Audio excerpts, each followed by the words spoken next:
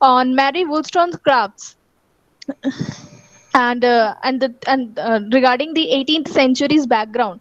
So hopefully every learners would be able to acquire knowledge regarding this topic, and I would request Ms. Shweta ma'am to kindly start the session. Hello. Thank you, ma'am. Yeah.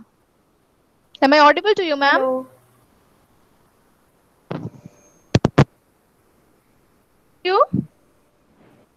Am I audible? Yeah, you are audible.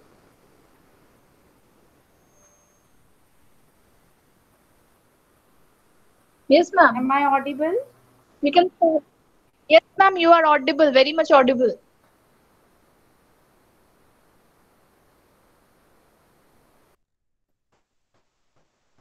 I think she is not getting her voice.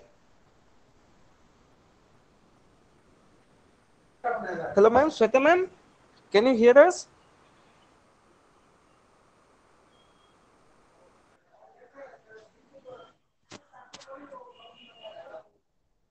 Your voice is not audible.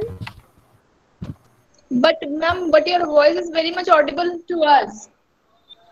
Oh, okay, okay. Okay, thank you so much. So I would be starting as I had told that in 18th century I discussed about his brief background and the social status of the society. We had discussed about the social background, the historical background in my last class. I was left with some major writers and their works. So the first part of the class would be dedicated to the 18th century major writers. Now before I start with the slides, let me tell you that 18th century as far as literature was concerned, you will find that there were many works of biography, history, philosophy, politics, economics, literary criticism, aesthetics, as well as natural history. And during this point of time, these were the areas which received, or we can say achieved, the level of literature. There were many writers, those who strove for a style not merely clear and accurate, but also eloquent and persuasive. So you will find that 18th century literature had a lot many, it dominated almost all the genres, whether it was poetry, whether it was prose, whether it was different forms of writing. So the techniques and the styles, the devices that were used by different writers and authors, they were really worth worth reading. So I will start with the most important part or genre of 18th century, that was 18th century poetry. So the poetry form was dominated by the satire. Basically, you will find that 18th century can be termed as an age of satire. So satiric form was used in different poetries. The poets used satire in order to talk about the realities of the society. When they wanted to talk about the harsh realities of society, they used this form of literary device, that was the satiric form. Along with the satiric form, you will also find the 18th century poetry having the heroic couplets. So these are the two main areas that we need to understand. Poetry generally, it valued the general. Okay, it was for the common mass, that is very important, over the particular. It did not particularize something, or it did not particularize certain things. Rather, in a general sense, it talked about some of the prominent poets that were there in the 18th century were Jonathan Swift, Alexander Pope, and Thomas Gray. There were many others, but I have tried to pick up the important ones because it is not possible to tell you the name of all the poets that were present in the 18th century. So I have picked up some prominent poets of the period. Thomas Gray. When we talk about Thomas Gray, his well known poetry was elegy written in country churchyard. And he was a part of the graveyard school of poetry. This is a new term that you should know. Whenever we talk about the 18th century poetry, we have to talk about the graveyard school of poetry. Now, the name itself suggests that graveyard. When we talk about graveyard, it is basically referred to the death, of the people. So it is generally related to this. And Jonathan's, the other major writers during that period were Jonathan Swift. The poem was Verses on the Death of Dr. Swift. It was written in the year or published in the year 1731, and it can be a best example of satirical poem. Apart from Jonathan Swift, we have Alexander Pope, and the most famous work of Alexander Pope is The Rape of the Lock, which was published in the year 1712. Then I have already talked about Thomas Gray and elegy written in a country churchyard. These were some major writers and their works. Next slide, please. Now, 18th century prose. Basically, when we talk about the 18th century, we talk about the novels, because novels were the genre which were very, very popular during the 18th century. And we can't go away with. I have already told you about the different genres in my last class. So today's class is only focused on the major writers. So when we talk about the prose, Samuel Richardson was one of the most famous personality, and his book, his major work, novel that he had written was Pamela or Virtue Rewarded. Apart from Samuel Richardson, we have Henry Fielding. And Henry Fielding' famous work was Joseph Andrews, published in 1742, Tom Jones, published in 1749, and Emilia, published in 1751, to name a few. There are many other novels that he has written, but I have picked up the major ones. Then we have Lawrence Sterne. Lawrence Sterne's Tristram Shandy. That's the most famous novel that he has written. It was published in the year 1760. So these are some of the major prose writers of the period. Next slide, please. Now, apart from the major writers, I would also like to tell you about the rise of women writers, which I have not mentioned in the slide, but I would like to tell you in details about these women writers. See, as we all know, that the role of women in the 18th century was considered to be very, very less important. You will consider the women when we see a woman, when we talk about a woman, we find her only taking care of the household work. She was not given a prominent place in the society. That we all know about the 18th century, which I had discussed. So during such a genre, which was a patriarchal society, there were some women writers who did fantastically well in the field of literature, and their writings were recognized. That means they were at par with the male writers.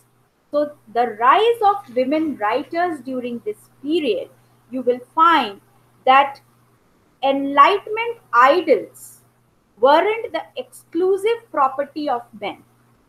Women, especially the upper class women, were equally interested in exercising their reason and learning about the world around them.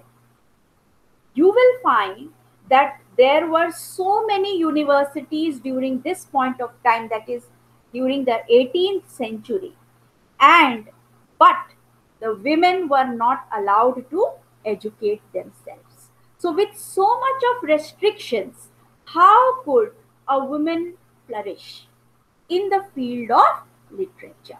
That was a major question that we need to answer.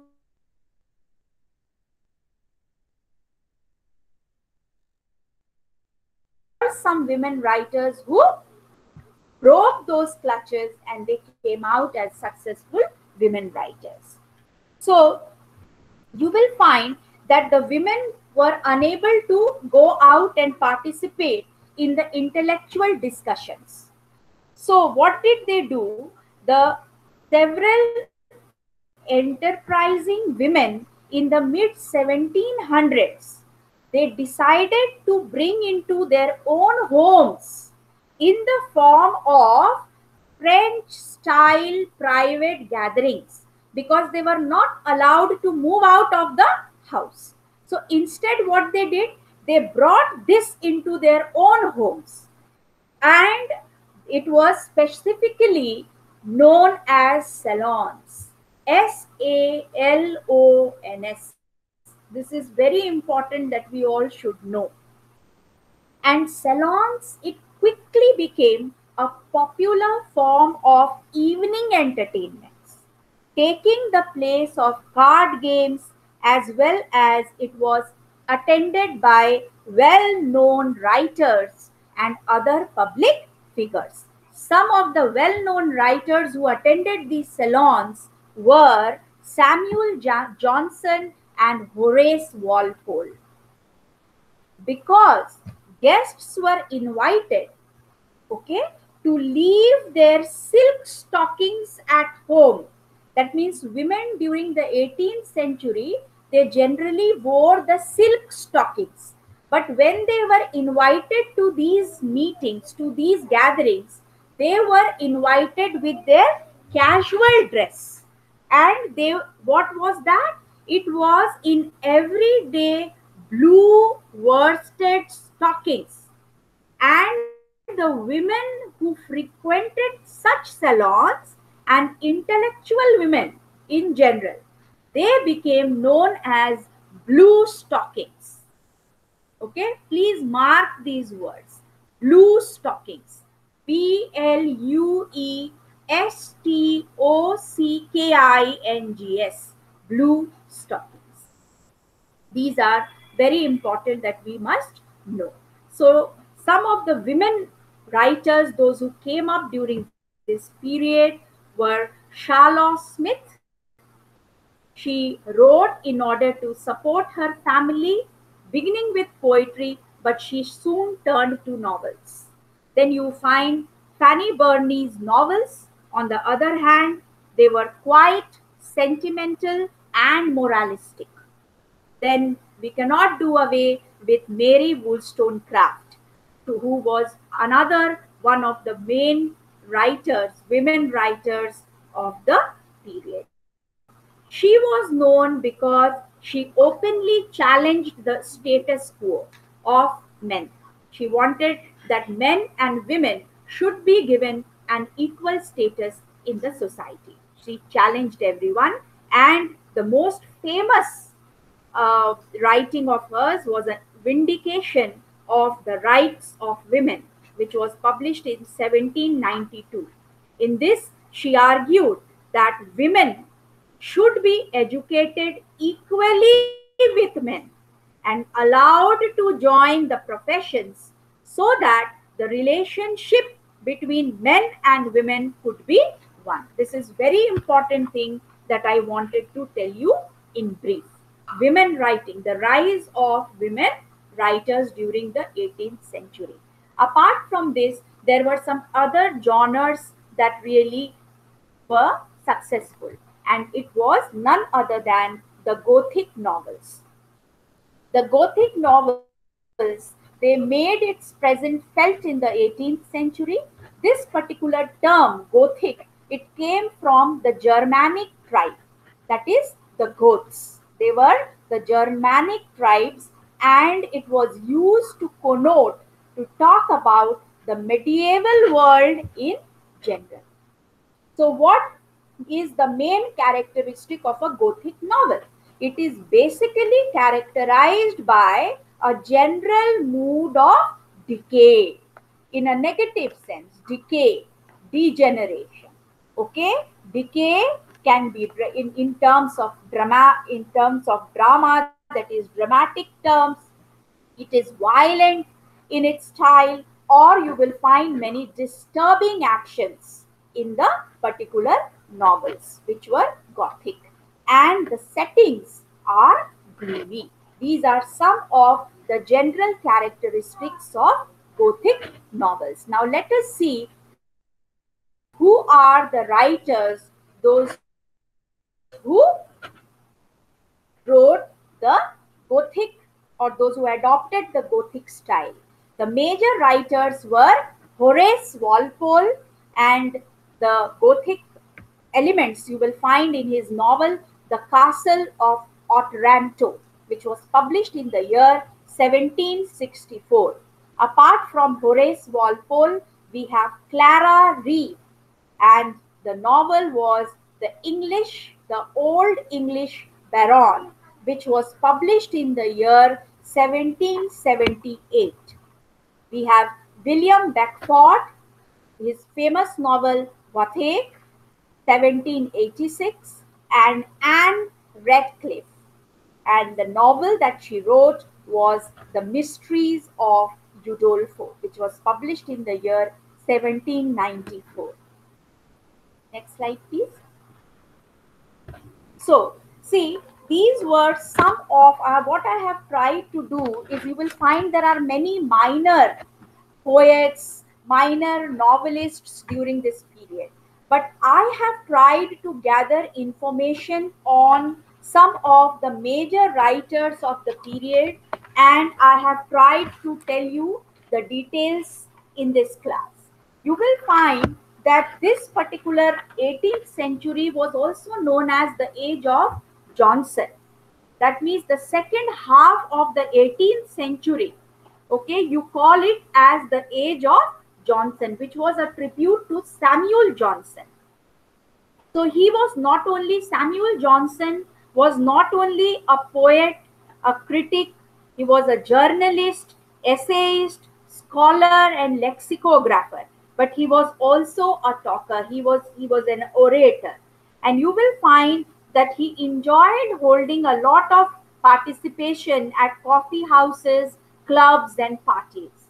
He was friends with many of the greatest literary and artistic talents of the time.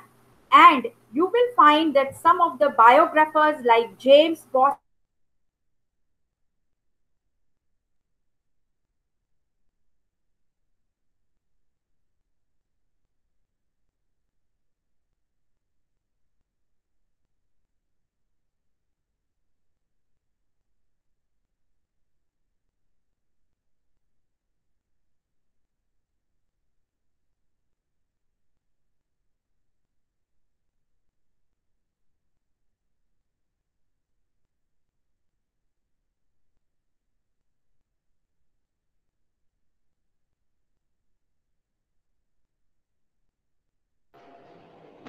Ma'am, you are not audible. Ma'am, your voice is not coming.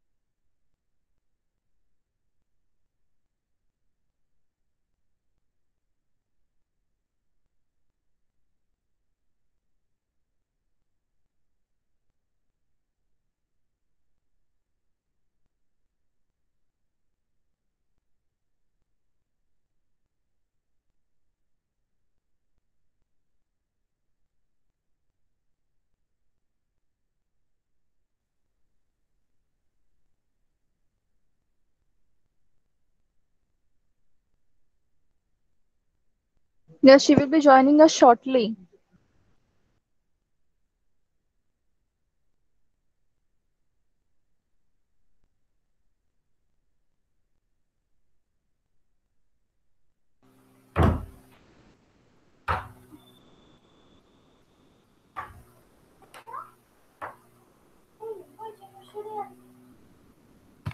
Am I audible now? Yes. Yes, ma'am, you are very much audible to us. Hello? Ma'am, you're Yes, audible. I'm Yeah, you're audible. audible. Yes, Can you ma'am. tell me where I stopped? Uh, you were just giving the introduction of the vindication of the rights of women. Uh-huh. Of No, I had. Okay, okay. yeah, I this had is talked like about. hmm. Hmm. Okay. Hello. Yes, ma'am.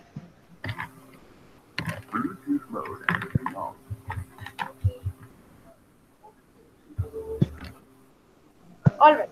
So, as I was telling you about the main famous, you know, women writer, that was Mary Wollstonecraft, and I think you were able to even hear me when I told you about the age of Johnson.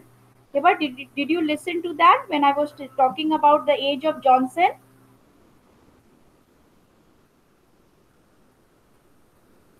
Yes, ma'am. I was listening. That was the last part. You were able to listen about the age of Johnson, no?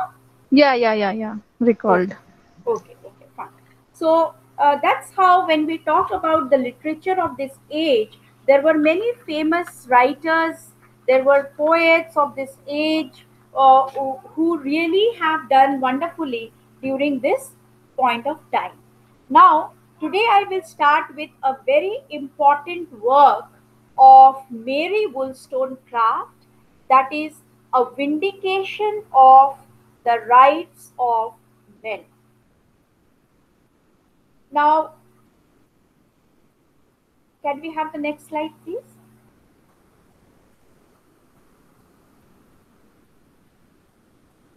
Yes. Mary Wollstonecraft, she was an English writer, philosopher, and advocate of women's rights.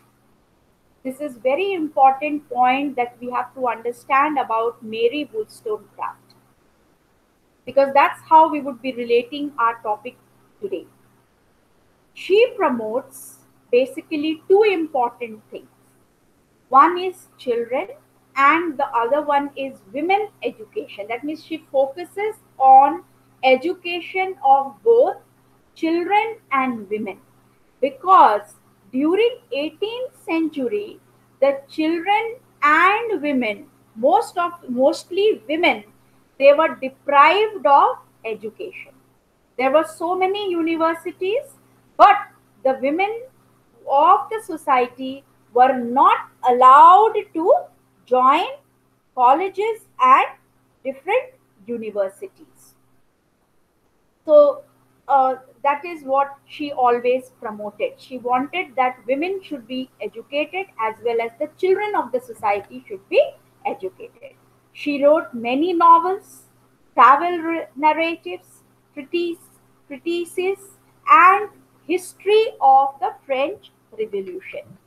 She argues that women are not naturally inferior to men. Now, when we say naturally inferior to men, what do we understand by this term? We have to understand it very deeply. Now, see, when God made the two genders, that is, men and women, He did not discriminate between the two. Only there were certain discriminations in terms of the biological difference that you find in a man and a woman. That's a different thing. But the differences that we created in terms of the intellectual of a woman, the norms of a woman, how a woman should behave in a certain environment, was formed by whom? It was formed by none other than the men. The patriarchal society was responsible for framing a certain, a picture of a woman, that how a woman should be. So she argues that women are not naturally inferior to men. It is the men who have been trying to make women or call women as a weaker sex. That's how she argues in most of her writings.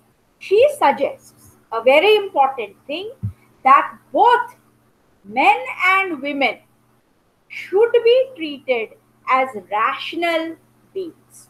They should be given the equal opportunities in every field of life. She should be treated equally in the society, irrespective of her status in the society. It is irrespective of the role that she is playing in the society. She should be given equal rights as far as the patriarchal society is concerned. That was her main point of argument in this. Next slide, please.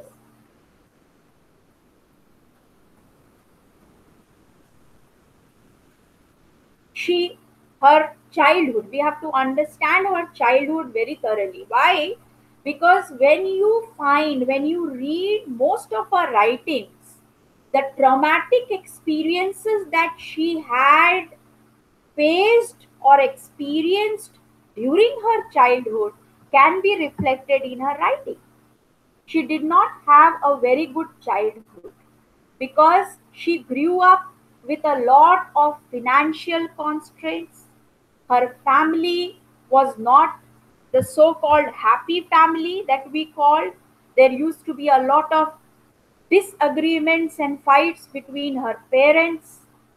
Okay, and her childhood was in fact in a very low kind of phase that she seen in her childhood. It was not a very happy. She struggled a lot during her childhood. So, in spite of all these constraints, in spite of all these diversities, she still was able to educate herself because she had a lot of interest in reading. She got an opportunity to read, and she was able to educate herself through reading and learning on her own. She was the mother of Mary Wollstonecraft, that was the author of Frankenstein, that is Mary Shelley. She was the wife of P.B. Shelley, as we all know. And Wollstonecraft is considered to be one of the first feminists because she was the mother of Western feminism. Now, when we talk about the feminist concept, we have to understand certain things which are related to feminism. Okay? Next slide, please. These are some of the famous books that she has written. The today's topic that we are going to discuss is the vindication of the right of men, the vindication of the rights of women, thoughts on the education of daughters, Maria or the wrongs of women, letter written in Sweden, Norway, and Denmark. These were some of her books that she had written. Now, historical background as to what made her write these kinds of writing, especially when we are talking about the vindication to the rights of men. What do we understand by the term vindication? That is the first point to be noted. Vindication is when it's an action of clearing someone of blame or suspicion. When you want to clear out someone of some kind of blame or suspicion, then we call it as an indication. When you want to prove that someone is right, or when you want to prove that someone is reasonable, or when you want to prove that someone is justified, then we call it as a vindication. So the vindication of the rights of women, the main background when she wrote this was the French Revolution. The French Revolution, it was a period of social and political upheaval in France and its colonies, which began in 1709 and it ended in 1799, 1799. So this was the political turmoil that took place during the French Revolution during this period, beginning in 1709 and ending in 1799. That took place in the social as well as the political field. This revolution overthrew the monarchy. What exactly happened? We have to understand this. This is very important. So, what exactly happened during the French Revolution? During this revolution, it overthrew the monarchy and it established a republic. Republicanism came into existence during the French Revolution and it catalyzed violent periods of political turmoil and finally culminated in a dictatorship. This is what exactly happened during the French Revolution. Now, when I used the term republic, what do we mean by republic? It is basically a form of government in which the country is considered as a public matter. Mark my word. The country is considered as what? As a public matter and not the private property of a ruler. That was done just before the French Revolution. It was basically the monarchy. But when the French Revolution came, it overthrew the monarchy and it established a republic. So republicanism gave more importance to the public, to the people of its country. Okay? Not that the country is a private property of a ruler. It totally was against it. So during this, you will find that there were a lot of texts and writings that appeared in response to the violence and political upheaval that took place during the French Revolution.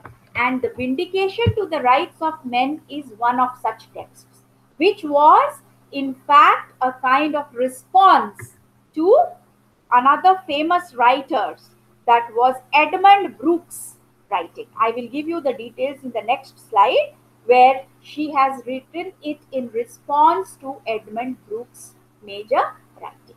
So the most and notable and compelling writers of this particular period were Edmund Brooke, Thomas Paine, and Mary Wollstonecraft. Look at the place where Mary Wollstonecraft got a place, along with the writers like Edmund Burke and Thomas Paine. So Mary Wollstonecraft was a notable writer. Now, coming to her writings, as I have already told you, she has published many books. Apart from that, the major and the most popular text that she had written was a vindication of the rights of men and a vindication of the rights of women, which was published in 1790 and 1792 respectively. They were a justification and defense of natural human rights with a unique set of revelations regarding the education of women and their role in society. So she talked about the human rights, the natural human rights, which as a woman she should have, which she is deprived of in a society. She wants to defend it, and she has also justified it through her writings. And she has also given a lot of importance to the education of women.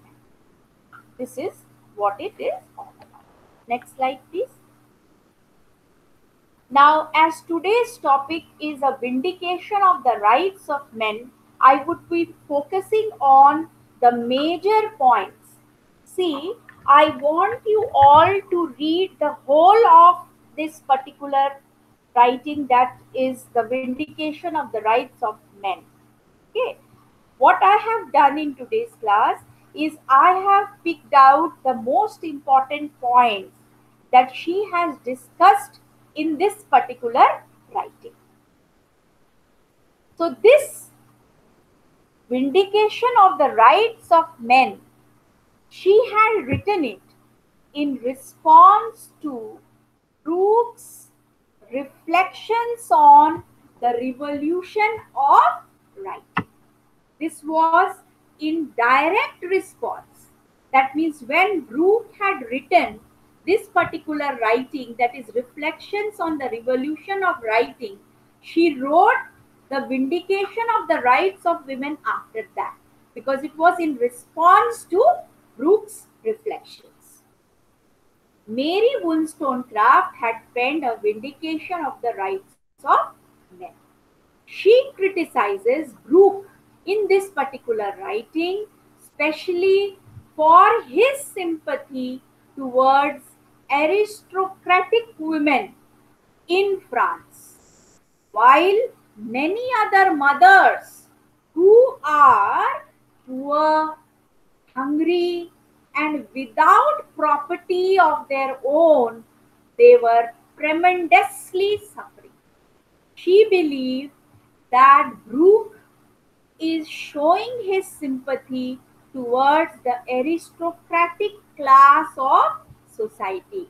He is favoring the women belonging to the aristocratic class in France.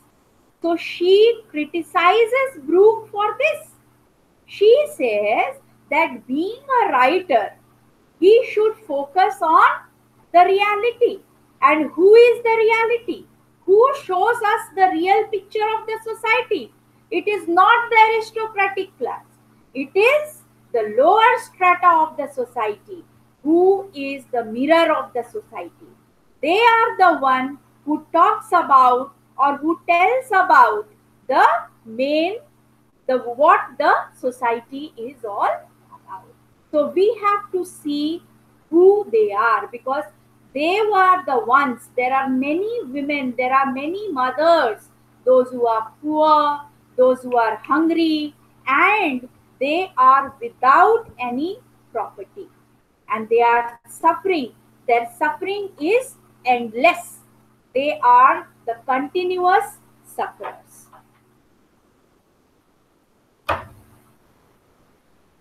Next slide, please. She also disapproves of Brooke's justification of the unequal society that promotes the passivity of women by relying on tradition and custom. So what he said that what she said was that Brooke is promoting the passivity of women. He doesn't want the women to come out from the household chorus, the daily work that she needs to do. Okay? She has to come out from that particular role that was given to her from ages and centuries. She has to change her society. She has to change her status in the society. So she should be given an opportunity. If you don't give an opportunity to a woman, how will she come out? How will she show her intellectuals? That is the question she questions not only to Brooke but to the whole of the society. And she criticizes Brooke. Okay? She criticizes. She questions Brooke's idea of society and equality. What he talks about in reflections about the society and equality, she questions it. She says, what you are saying is not correct. Because she believed that people could only become office holders through a privilege that is given to them. When you give them certain opportunities, then only they will be able to break those tradition and come out of it. Okay, so the passivity of women that was reflected in that, she really did not like it. Her ideas about revolution inferred that there were groups. What does revolution mean to her? She felt that there were certain groups in the society, and she is basically focusing on the group. That is what is that group? It is women who were left entirely out of equation. Forget about being a part. They were not even considered to be a part of society because they were not given any importance. Okay, they were left out. They were ignored. They were considered to be the passive member of the society. They were not allowed to actively participate in different activities. So she really believed that something has to be done. The status of women in the society needs to be changed. That's what she said. And she defended the working class women struggling to survive. What are the working class women doing? They are struggling to survive. And she argues that had they been given the same opportunities for education and position, this is a very important thing that she has talked about. Please see to it. She argues that had they been given the same opportunities for education and position within society, they would have behaved differently. When you see a woman behaving in a certain way, it is not their fault because they are determined. They have no other choice. They are not given any other choice but to behave in a certain way. So if they would get the same kind of opportunities that men get in the society, the same opportunities in terms of education, in terms of position that she held in the society, then definitely she would behave differently. She would behave in a different manner. That is what she said. And especially she defends the working class women in this particular field. Next slide, please. Now, another important thing. She argues that the political traditions have no authority to confer or deny rights. Okay? The political traditions, they do not have any right to confer or deny the rights that are given to different class of the society. She argues that the political traditions have no authority. Okay, she believed what she believed, that the people can get the privilege, especially in the society, through what? When they are given certain power, certain rights. So they have no authority to confer.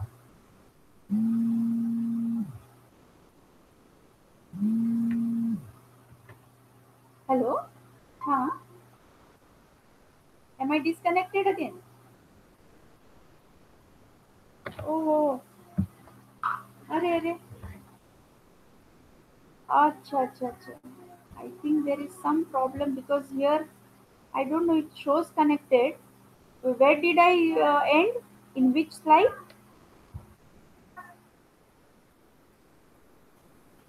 Acha, acha. I think in the same slide I got disconnected, no? Oh, oh. Acha, acha, acha. Let me check. Now please check if my voice is coming. Amit sir is there. Yes, ma'am. Yes, ma'am. Your voice is coming, ma'am. Acha. Sir, am I audible? Amit sir? Yes, yes, ma'am. Did I get disconnected? No, ma'am. Actually, Hiba ma'am has got disconnected. Oh, I thought I got disconnected. No, ma'am. So please tell me when I get disconnected, okay? Yes, ma'am. Yes, ma'am. I'll call you, ma'am. Okay, okay. Thank you. Thank you, sir. All right. So she basically argues that the political traditions have no authority to confer or deny rights. And she believed in progress. This is very important thing about Mary Wollstonecraft. What she says, she believed in progress. And how can somebody progress? She says that the past is a scene of superstition, oppression, and ignorance. So we have to come out of that past. If we really want to progress, if we really want to develop, if we really want to grow as an individual, we have to forget the past, which is full of superstition, which is full of oppression. Oppression means what? Oppression means the rich dominating the poor, the rich trying to suppress the poor. That is oppression. Ignorance. What do we mean by ignorance? When you are unaware of something, when you are not allowed to be educated, you become ignorant. So she says that if you really want to progress, if you really want to develop, then you have to forget the past, which is full of superstition, oppression, and ignorance. We have to shed away these things from our lives in order to develop, in order to grow, in order to progress. She also argues for rationality, rational thinking. She was a believer in that, pointing out that Brooke's system would lead to the continuation of slavery. What Brooke has talked about in Reflections, if we follow that, then we will continue with what we are doing till this. There will be no changes in the society. She wanted to bring in changes in the society. Okay, so if we follow Brooke's system, it would lead to what? It would lead to the continuation of slavery. Simply, why? because it had been an ancestral tradition. The tradition that is being followed by us through our ancestors. Even we are following that. Even he is asking us to follow the same ancestral tradition. Then in that case, what will happen? We will continue with the slavery. We will continue with the being a slave. We will not be able to come out of it. Right? So she argues for rationality. Another important thing that she says is she contends that people should be judged on their merits rather than on their birthrights. A very important point which we should try to understand what she is telling when she is talking about birthrights. Now, see, we have seen, especially in the monarchy, what happens? The king's son again becomes the king. That is a hierarchical shifting of power. Okay. Now, in this case, what happens? People are not judged on the basis of merits.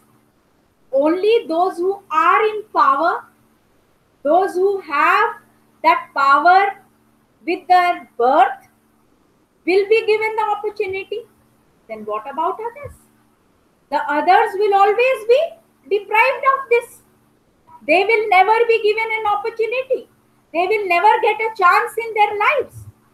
So what he wants to tell us, what she wants to, Wollstonecraft wants to tell us is that people could only become office holders through a position of privilege or through the influence of someone in a position of power.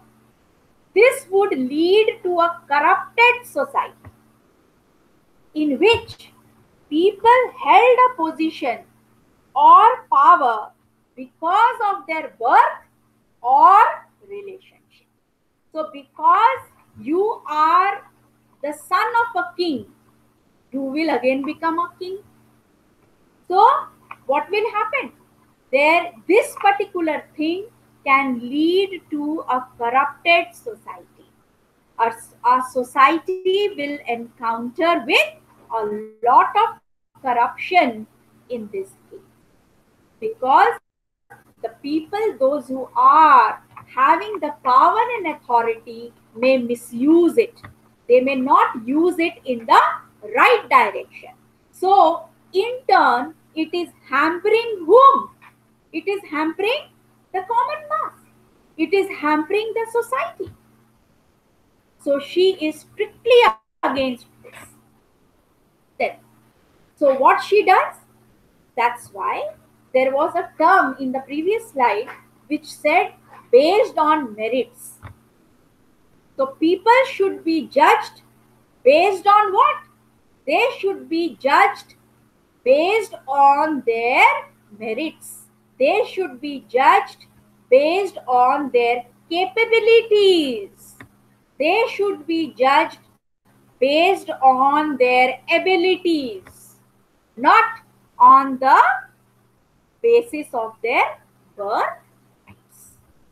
I hope I am clear. Next slide, please. So what she does?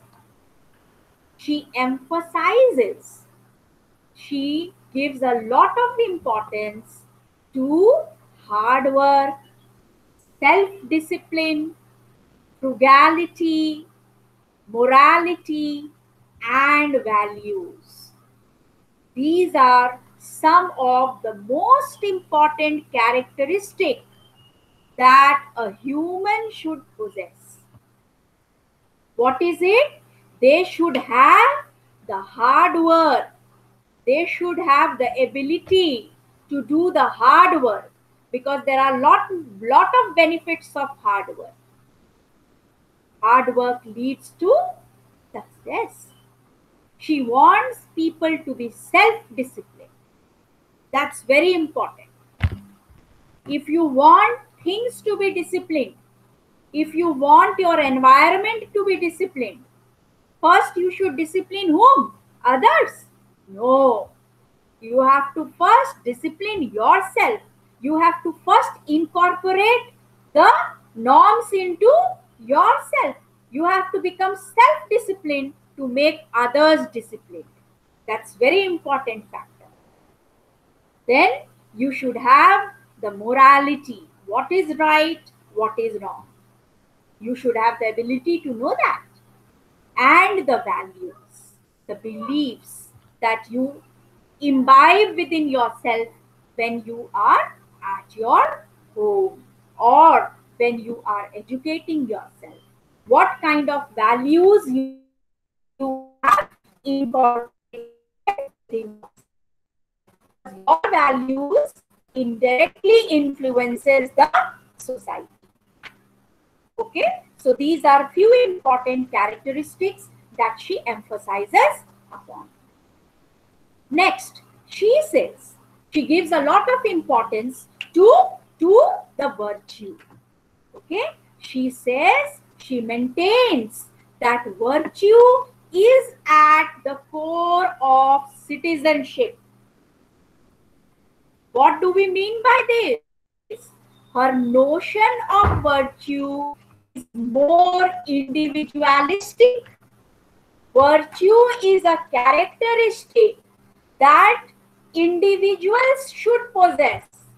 If you are virtuous, what you will do? You will make your society virtuous.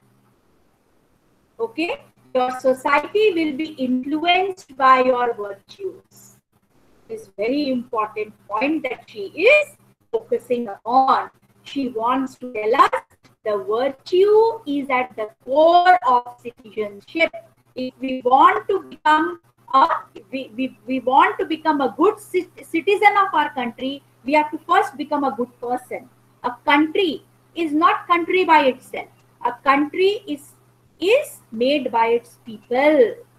So the people, those who live in a country are responsible for the growth and development of a country or a society. So she focuses on the individualistic notion of virtue and moralistic than traditional ideology. She feels that virtue begins in the home. Very important point. Okay, where do we learn to be virtuous? Not from anywhere else, but we learn it from our home. It begins in the home. Okay, private virtues are the foundation for public virtues. So when you become virtuous as an individual, you will be able to make your society filled with virtues. You will support virtue and you will make your environment virtuous. So private virtues are the foundation for public virtues. And where do we learn uh, to be virtuous? It begins in our own home. That is what she focuses. Next slide, please.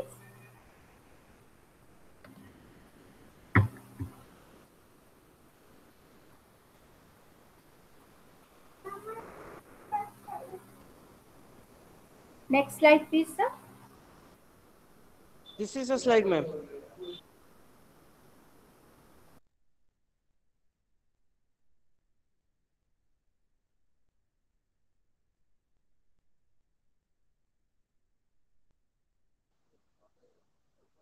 Hello, ma'am.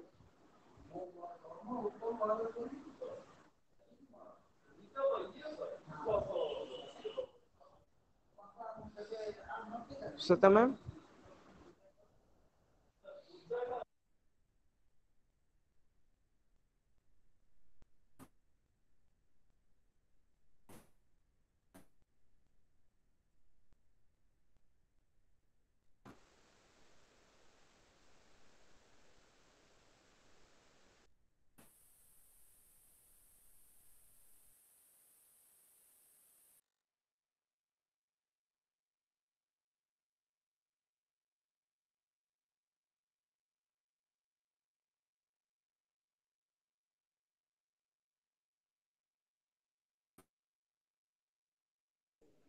Ma'am, you are not at all audible.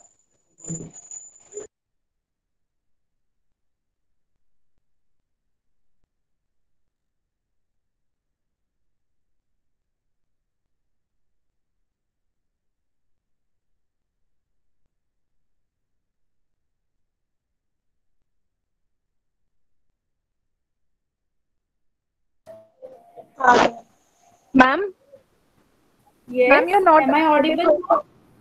Right now you're audible. For 1 or 2 minutes back, you weren't audible, ma'am. Oh, now am I audible? Yes, ma'am. Yes, ma'am. Okay. So she asserts that people should strive to imitate God. She gives a lot of importance to religion because she feels that the basis of a human personality is religion. How you behave, what are your beliefs, what are your values. It cannot be separated from the religion. Religion is a part and partial of our life. So she believes that one should strive to imitate God by practicing universal benevolence. A very, very, very important thing that she has said. Within this society, with this only, society would develop as an individual of equal individuals with similar opportunities and aims. What do we mean by universal benevolence? We should consider everyone to be equal. And this thing we should learn from our own religion, that God is one. No matter whichever color, creed, caste, religion we may be, what is important here is God. We should imitate God. God doesn't discriminate among people. It is we who discriminates. So we should strive to imitate God. We should always learn how God practices universal benevolence. When He showers the sunlight upon us, when you have the sunlight, does God discriminate that it should be shown only on the rich and not on the poor? No. So God doesn't make any discrimination. We should learn this thing from God. We should learn this thing from religion.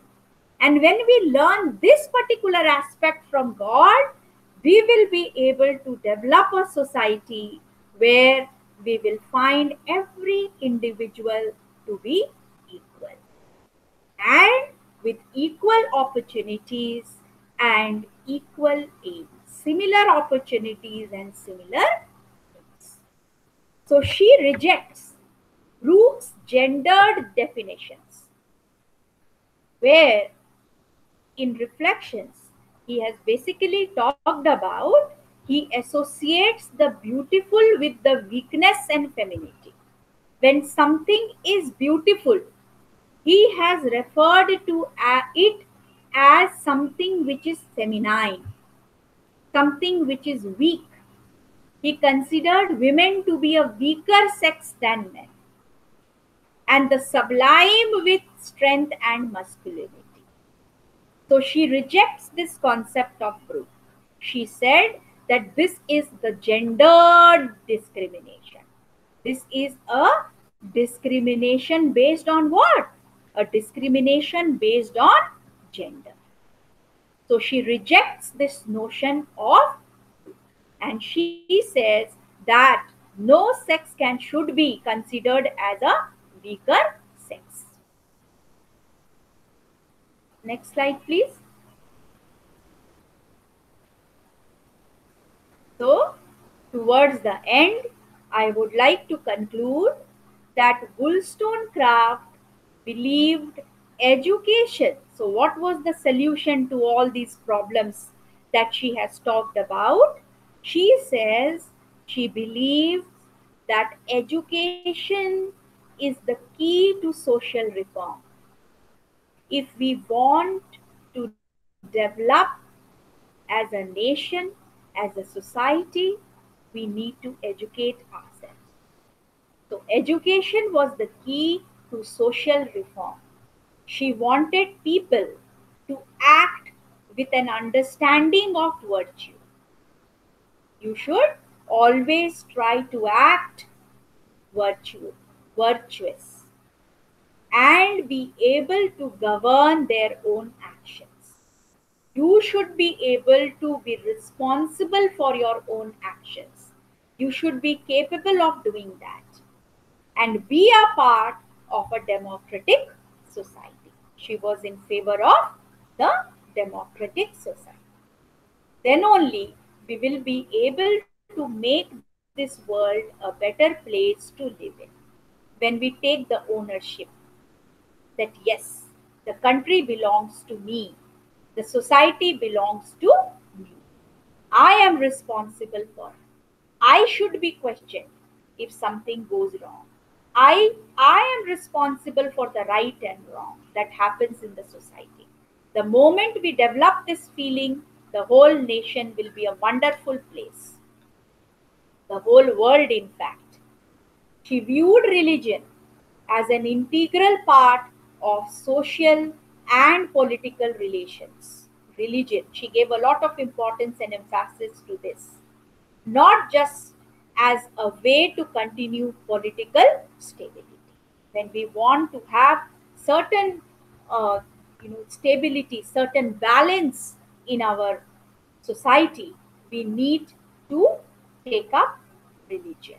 And she her understanding of the effects of social inequality and relationships of dominance and subordination were an integral part of her social vision. And this understanding colors her published work. So, these are some of the beautiful key points that one should always remember about Mary Wollstonecraft. Thank you so much. I hope you all have understood.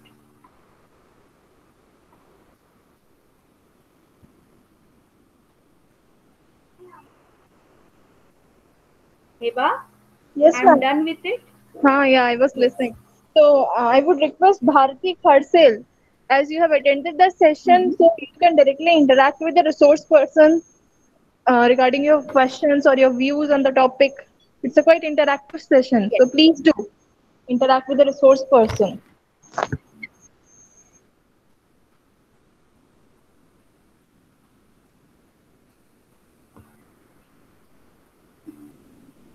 Bharati? Okay, Bharti, if you have any doubt, you can ask me.